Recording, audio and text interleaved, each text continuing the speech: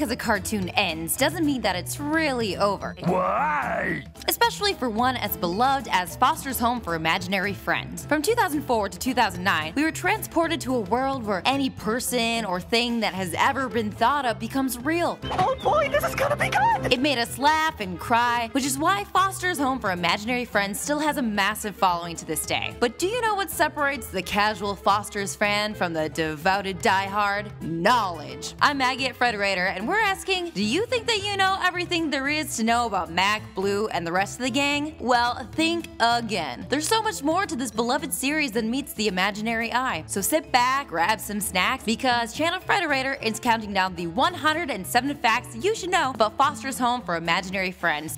Number 1. Foster's Home for Imaginary Friends was created by Craig McCracken, who also created the Powerpuff Girls. Number 2. Foster's first premiered on Cartoon Network on August 13, 2004 with a 90-minute TV movie called House of Blue. That's pretty handy to have 90 minutes to introduce all your characters instead of the usual 20. Number 3. Lauren Faust, one of the series' co-creators, was a writer on the Powerpuff Girls. She's also married to Craig McCracken and was a major player in helping to build the show from the ground up. Number 4. McCracken got the idea for the show when he and Faust adopted a pair of Labradors from an animal shelter. Aww. They kept wondering what the dogs' lives were like before they were adopted them and how it came to be they were in the shelter, and McCracken got carried away with the idea. Number 5. Subsequently, a lot of friends on Foster's are based off of dog archetypes. Wilt is a three-legged dog who's injured but, good-natured. Eduardo is a sweet but neurotic guard dog. Coco is the untrained dog that no one pays attention to, just like my poor Fluffy. Duchess is the pedigree dog with papers. Blue is a straight-up man's best friend. So, at its heart, Foster's is just a show about weird dogs. Number 6. McCracken was already searching for an excuse to do a new show. He was itching to create a fresh universe with some new characters, especially since the only characters he had been creating were bad guys that would inevitably just get beat up. Number 7. McCracken also started to become disillusioned with the number of aggressive us versus them shows on the air at the moment and the crime villain save the day agenda of the Powerpuff Girls. He points to SpongeBob in particular as a show that made him want to work on something that was just a comedy series about funny characters. Number 8. McCracken's intent for Foster's was to create a fun, character-driven show that the whole family could enjoy, citing the Muppet Show as a primary inspiration from his childhood. A lot of the imaginary friends definitely looked like they could be Muppets. Number 9. Foster's Home for Imaginary Friends was conceived visually at first. All of the friends started out as doodles. McCracken deliberately tried to create a wide variety of designs that looked good on screen and figured out the personalities from there. Number 10. McCracken did a kind of mix and match process when figuring out which personalities would work well in the show. Once he had an idea for a character, he would test them out against other characters to figure out which ones would get the most mileage of conflict and storytelling. This means a lot of initial characters were dumped for being redundant or straight up useless. Maybe there's a home for imaginary friends. Inception! Number 11. Blue was the first specific character created for the show. He started out as a transparent, nebulous shape that became more solid and steadily shorter. McCracken said that it was if the character was literally coming into focus the more he thought about him. Number 12. Blue is voiced by Keith Ferguson, who has bit parts in every show you probably like. You don't believe me? His credits include Adventure Time, Gravity Falls, Robot Chicken, The Lego Movie, Inside Out, Monsters University. Yeah, I think I convinced you. Number 13. Keith Ferguson occasionally does voice matching for Owen Wilson. Wow. When he was auditioning for Blue, McCracken and the other directors asked for that impression and directed the voice from there. The directors were legitimately concerned that they wouldn't be able to find a voice that could be both lovable and kind of jerk, but an Owen Wilson type seemed to be perfect since he does kind of play lovable bad guys. Number 14. McCracken described Mac and Blue like the ego and the id, where the two really need each other. Mac is aware of his place in the world and his actions have consequences, and Blue is primal and raw. If Blue didn't have Mac, he would probably destroy the world, and if Mac didn't have Blue, he would probably never come out of his shell. Number 15. McCracken says that he was a lot like Blue as a child, the showman and the center of attention. However, he now claims to be more like Mac, quiet, shy, and sensitive. Number 16. Mac has a brother named Terrence, who's the archetypal bully older brother. As an archetypical bully, his primary role is to make everybody's lives miserable, and boy does he succeed. Number 17. You never see the face of Mac and Terrence's mother. She also doesn't have a name. Really, the only things we know about her is that she works at a bank and used to have an imaginary friend. But considering that this is a show about imaginary friends made by children, it makes sense to have a Peanuts-like relationship with the parent figures. Number 18. Their father is never shown or even mentioned in the entire series, leaving many to wonder if their parents are divorced or if the father passed away. Again, kinda dark for a kid's show, ain't it? Number 19. Mac isn't the only character on Foster's missing a parent. Both the Frankies have been gone since she was a child, and she's lived at the Fosters ever since. Fans speculate that both her parents probably passed away, because the few times that she does mention them, she does so really fondly, as in Who Let the Dogs In and The Trouble with Scribbles. Number 20. Foster's was founded by Matt and Foster and is run by Mr. Harriman, who is the acting president, and Frankie. Mr. Harriman is Mrs. Foster's imaginary friend from when she was a kid, so they've known each other for a long time. Just like me and my imaginary friend Sparky's. What? I didn't say that. Huh, never mind. Number 21. Matt and Foster and Mr. Harriman are opposites in a very similar way to Mac and Bloo. While Mr. Harriman is strict and uptight, Matt and Foster is something of a free spirit. Hopefully this precedent means that Mac and Bloo will also have a lifelong friendship. At least, you know, we'd all like to think so.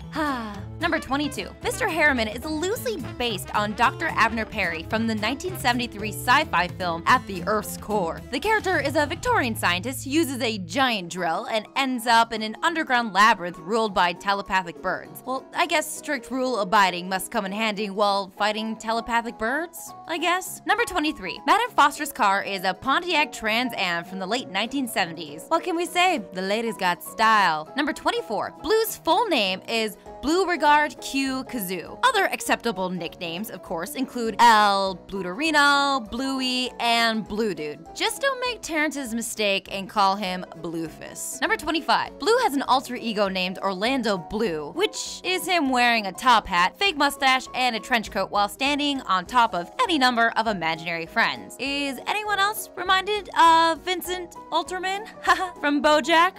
I work at the business factory. I love that show. Number 26. Eduardo is voiced by Tom Kenny, who has roles in pretty much every other show you probably like. Number 27. McCracken was originally envisioning the voice for Eduardo to be smooth and similar to that of, say, Ricardo Montalban. Tom Kenny was encouraged to audition at the last moment as a joke and was really embarrassed over his audition. Luckily for us, McCracken loved what he described as Kenny's Spanish Cookie Monster impression. Number 28. When Eduardo was created, McCracken knew that the creator was a kid living in a dangerous neighborhood and in need of protection. It wasn't until beginning to write Good Will Hunting that McCracken and the other writers conceived of Nina Valseroso and decided that she should be a police officer. McCracken said it seemed natural. Number 29. Foster's was the first Cartoon Network show that made it into Micromedia Flash. This enabled a smaller staff to do an entire show in-house, which is really uncommon for an animated show. Number 30. Technically, the process to animate Foster's was a 2D/digital hybrid. Everything started out hand-drawn, and the characters in the backgrounds were cleaned up on a program called Illustrator, and then everything was taken into Flash to be animated. Foster's was the first show ever to use this hybrid process. Yay, innovation! Number 31. One major advantage to the Flash process is that the animators were able to build up a library of material that they could reuse in future episodes. For example, they created a walk cycle for a character, and they never had to animate it again. In other words, the more episodes they made, the larger the library grew, and the quicker they were able to animate an episode, which was nothing but good news for the fans. Unlike Star Wars, where we had to wait, I don't know, like 10 years. Number 32. Foster's Home for Imaginary Friends won 5 Emmys, all for outstanding individual achievement in animation. In case you need further proof that the animation in the show looks amazing. Number 33. Rob Renzetti came to direct on Foster's just as his own show, My Life as a Teenage Robot, was coming to an end. He's presently a director on Gravity Falls, and we talk about him on 107 Facts too, so you should probably watch it. My Life as a Teenage Robot was one of my favorite shows growing up. BT dubs. Number 34. Frankie wears a t-shirt with the Powerpuff Girls on it. She also owns a Blossom costume. You know, she probably gets a discount on all Powerpuff related items, now I come to think about it. Number 35. Frankie is based on McCracken's wife and co-creator Lauren Faust. McCracken describes the character as a strong, independent woman who believes in doing the right thing. She hates having to do all the grunt work, but she believes so strongly in the cause that she perseveres. Number 36. Frankie's role in the show is to be a role model / big sister to all the kids, as well as a contrast and connection to normal daily life, which is pretty important because a show like this could get off the ground pretty quickly without a character like Frankie. Number 37. Mac's bullying older brother Terrence is voiced by Tara Strong, and we're gonna tell you all the major characters she's played in order of believability. Timmy Turner from The Fairly Odd Parents, Dill Pickles from Rugrats, and yeah, wait for it, Bubbles from Powerpuff Girls. You heard it right, Terrence is also sweet, squirrel-talking Bubbles. Kid you not. Number 38. McCracken said that the concepts for the voices for all the characters existed from their inception, so when he was auditioning voice actors, he had a pretty specific concept in mind. He wanted people that were not just funny, but could also embody the character, so a lot of people he worked with on Powerpuff Girls got the job. Number 39. The root of every story in Foster's is the characters' personalities. McCracken and the writers tried to find relatable situations and allow the characters to just live in it. Their personalities dictate the actions from there on out. Or maybe slightly less relatable situations like, what would happen if Bloo stole a bus? But it's the root that counts. Although I have stolen a bus, so I get it, Bloo. Number 40. The Foster's crew are apparently big Homestar Runner fans because there are cameos galore, from a Blue's brother that looks suspiciously like Homestar to a Trogdor like friend wandering around the house. Number 41. Frankie is voiced by Gray Delisle, who also voices the evil babysitter Vicky from The Fairly Odd Parents. Well, they're both tall with orange hair. Oh my god, guys, are they cousins? Number 42. Frankie's real name is Frances. She dislikes Mr. Harriman calling her by her full name, though. Well, Miss Frances? Possibly because the female version of Frances is spelled with an E, so she technically carries the male version of the name. Number 43. Coco's evolution during her character design is surprisingly minimal, but the earliest sketches show her as a kind of terrifying pale slug. Number 44. Coco has the rather useful ability to lay giant plastic eggs with mysterious prizes inside. On occasion, she's even shown that she can control what prizes go inside the eggs. She also has the Yoshi-like ability to swallow something and have it reappear inside an egg. Number 45. Coco's eggs are based on the Kasafun toy machines that became popular in Japan in the early 2000s. You crank the machine and get a random toy inside a egg-like capsule. Fortunately, you don't need to twist Coco's beak or anything to get an egg from her. Number 46. Coco never says anything other than Coco throughout the entire series. Number 47. No one knows who Coco's creator is, but the writers were very adamant about keeping it secret to give her an air of mystery. Number 48. We do know that Coco was founded by two scientists, Douglas and Adam. The writers immediately knew that they wanted the two scientists to be Dexter and Mandark grown up, and you can really see the resemblance. Number 49. One very good reason that one of Coco's discoverers would resemble Dexter is that Candy Milo, Coco's voiceover actress, also supplied the voice of Dexter. Number 50. Dexter has made more than one cameo in Foster's, showing off an Extremosaur to Ed, Edd and Eddy, presumably for Jawbreakers, of course. Number 51. Crossovers happened in an even more major capacity in the Cartoon Network universe-building comic and web game Fusion Fall. In this series, many characters from Cartoon Network shows, including Foster's, Dexter's Lab, Powerpuff Girls, and Codename Kids Next Door, were reimagined as anime-style characters who have to team up to save the world. Mac and Bloo were two of the first characters to appear in the series. Where can I get my hands on that? Number 52. In 2006, Foster's had its own float in the Macy's Thanksgiving Day Parade, and it gets even better because they sang a version of the Beatles with a little help from my friends. Number 53. Phil Lamar, the voice of Wilt, is perhaps better known as the voice of Hermes Conrad from Futurama. I'm Manwich! He's also in Pulp Fiction as Marvin. Man, I don't even have an opinion. Number 54. Wilt is 10 feet tall and weighs 130 pounds. Now you can fully understand why Mac and Bloo were so speechless when they first met him. Number 55. Wilt is named after the basketball player Wilt Chamberlain. His creator, Jordan Michaels, is an obvious play on Michael Jordan. They play basketball. Get it, guys? Number 56. Jordan Michaels created Wilt to help him get better at basketball. Wilt lost his arm and crooked his eye during a fateful basketball game where he saved little Jordan's life from being crushed by the monstrous Foul Larry. Number 57. Wilt's initial character design shows that McCracken entertained a vision of Wilt with 2 arms and 1 leg for quite a while. One version even has Wilt with only 1 eye. Even though he's beat up, I guess it could have been way worse for him. Number 58. Good Wilt Hunting was a 1-hour special that aired on Thanksgiving Day in 2006. McCracken thought that a Thanksgiving special would be the perfect time to reveal the creators of some of the friends and show people reuniting. Number 59. There have been a few imaginary friends pitched that didn't make the end show. Most notably, a friend created by a group of college students during a bad drug trip to walk them through the experience. But of course, the writers couldn't find a way to introduce that character in a subtle manner. Number 60. After the drug trip friend fell through, McCracken realized that he didn't even want to imagine what type of friends teenagers would make. This led to a new rule for the Foster's universe. When you hit puberty, you lose the ability to make an imaginary friend. As if puberty wasn't bad enough already. Number 61. However, there are a couple of imaginary friends created by teenagers that exist in the show. They're called Extremosaurs and are locked away in a giant safe in the back of the Foster compound. They're all horrifying monsters, which leads Frankie to agree with McCracken. Teenagers are no good at making friends, which explains why I spent so many lunches eating by myself in high school. You can't sit with us!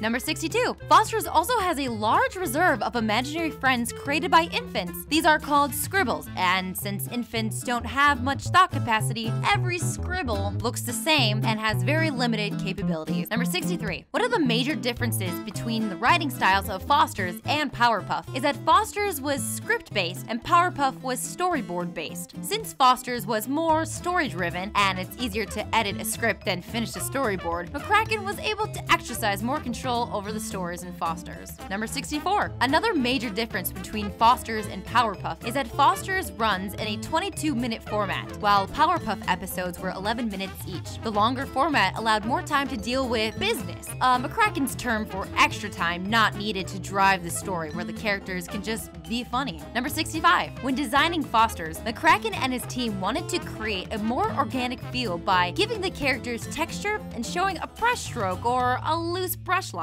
This was in direct contrast with the Powerpuff Girls, where McCracken used a style heavily inspired by graphic design that utilized big black lines, just like the one over every Powerpuff Girl's belly. Number 66. There are 2 major references to the Powerpuff Girls in the pilot alone. In the tag, Bloo is flipping through channels and finally appears content when he settles on the Powerpuff Girls. Earlier, when introducing Bloo to all the different kinds of friends at Foster's, Wilt calls Mojo Jojo an unimaginative friend and sighs, "Some people just copy what they see on TV. What can you do?" Number 67. For the theme song, McCracken wanted to blend his love of 60s psychedelic rock with the settling of the Victorian house. He therefore asked composer Jim Venable to create a theme that invokes, quote-unquote, psychedelic ragtime. Number 68. The surreal magical sound of the theme song was achieved by using a mix of pianos, a mellotron, and various antique sounds. Oh, and kazoos, of course. Number 69. McCracken had worked with Jim Venable on the Powerpuff Girls. His other credits include Clarence and Samurai Jack. Number 70. The Victorian mansion was an integral part of McCracken's vision for the show. In his mind, the one visual that represents the show is an ornate Victorian sitting room with couches and weird psychedelic characters sitting on them. He was also intrigued with the endless imaginative and exploratory possibilities a giant Victorian mansion can provide, since it can house any number of mysterious hallways and staircases. Number 71. There's a surprisingly specific, intricate, and Star Wars-based backstory for Jackie Knows that never got onto the show. In 1982, Billy D. Williams found out that he was going to get to pilot the Falcon in Return of the Jedi and realized that he was in need of a co-pilot. So he thought long and hard, and in a flash of inspiration, he created his own hairy friend, Jackie Knows. The two were a powerful duo, and they were set to take on the galaxy, but unfortunately, it wasn't to be. George Lucas was tight with this guy called Nyan Numb, and the rest is history. The letdown caused Jackie to fall into the dark side of Hollywood, where he lived a fast, wild, and dangerous life before stumbling into Foster's one day. Number 72. Duchess's full name is Her Royal Duchess Diamond Persnickety the First, Last, and Only. Number 73. Duchess's appearance is similar to the infamous Cubist paintings of Pablo Picasso. Yet even though Picasso's paintings are now considered to be masterworks, everyone in the show finds her incredibly ugly. Number 74. Duchess is also the only friend who is 2D, just like a painting?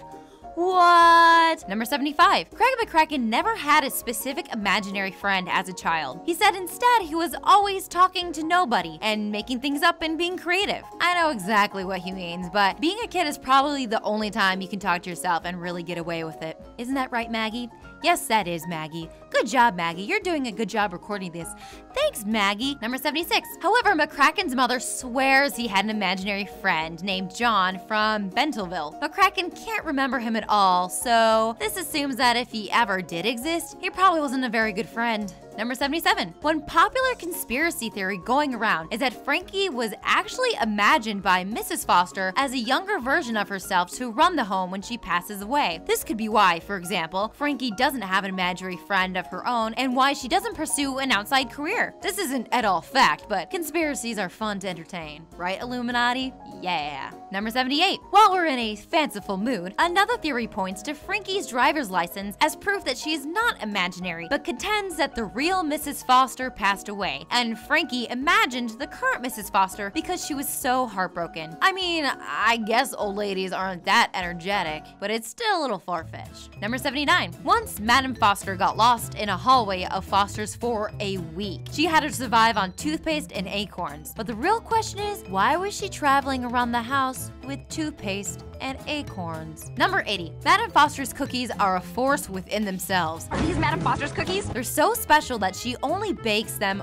once a year. Frankly, in particular, has been known to buy over $1,000 worth of cookies. My other question is, what job does Frankie have and are they hiring? Number 81. Bloo is allergic to flowers, as if he could be any harder to try to apologize to. Number 82. If you thought that naming the scientists Douglas and Adam was a peculiar choice, it's because there are plenty of references to The Hitchhiker's Guide to the Galaxy in Foster's. In Bust the Two of Us, there's a hitchhiker in sleepwear on the side of the road, holding a sign that says Margaretha. Bloo also owns a video game whose villain is Lord Beetlebrox. Number 83. Terrence has a stuffed Eduardo doll in his room.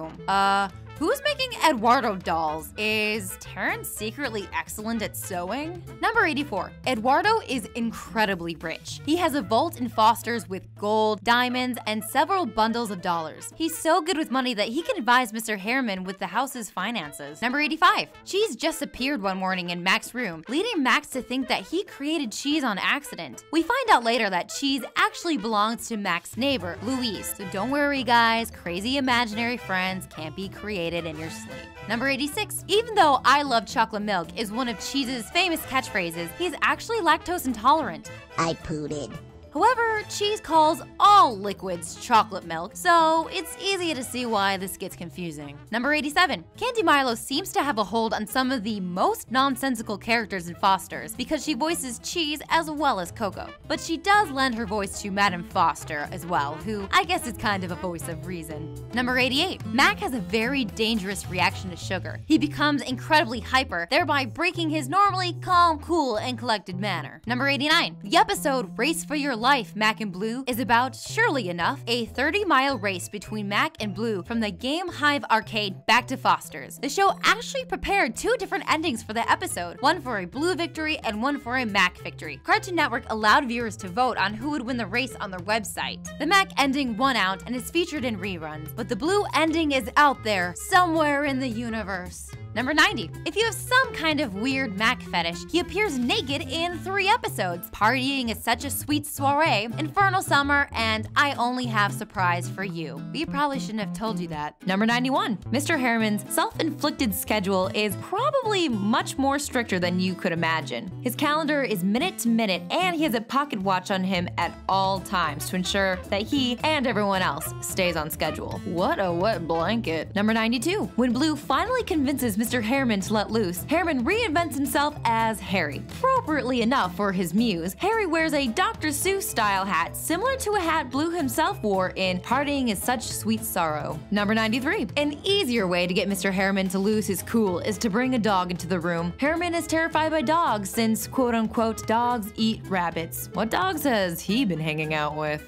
Number 94. Many episode titles in Foster's are music-related puns. I Only Have Surprise for You plays on the Flamingos hit I Only Have Eyes for You. Squeaker Box refers to Outkast's 2003 album Speaker Box / The Love Below. Bye Bye Nerdy nods to the musical Bye Bye Birdie, and Ticket to Ride is the Beatles' Ticket to Ride. You get the idea. Number 95. The title puns don't just stop at music. Films are another common theme. Take Room with the Feud, Good Will's Hunting, The Big Lebowski, and Nightmare on Wilson Way, to name a few. And those aren't really kids' movies either. Number 96. Mac's voice is provided by Sean Marquette, who got his first role when he was 7 years old playing Jamie Martin on the popular soap opera All My Children. His other notable characters, how about Sam from Rocket Power? Totally, dude. Number 97. Mac started out looking like a character from Peanuts or Dennis the Menace. McCracken quickly ruled it out because the designs felt dated to him. While doing the second round of drawings, he subconsciously made Mac look more like himself as a child. Number 98. The initial background designs were done by Carol Wyatt, who also designed shows for Rick and Morty and Over the Garden Wall. All of Wyatt's initial backgrounds are done in watercolor and, if you ask me, are absolutely beautiful. Number 99. Before Frankie got her current pleasant demeanor, early sketches showed her to be more like a teenager and therefore perpetually angry. Apparently, perpetually angry also means having darker colored hair. Number 100. Goo is short for Goo Goo Gaga. Goo's parents let her name herself when she was a baby because her parents think it's important to have a good sense of self. Her parents also don't reprimand her much, so she'll have proper self-esteem when she becomes a teenager. But I mean, who are we to call this great or absolutely terrible parenting? Number 101. Goo might actually be the most powerful human in the Foster's universe. Her incredibly powerful imagination gives her a seemingly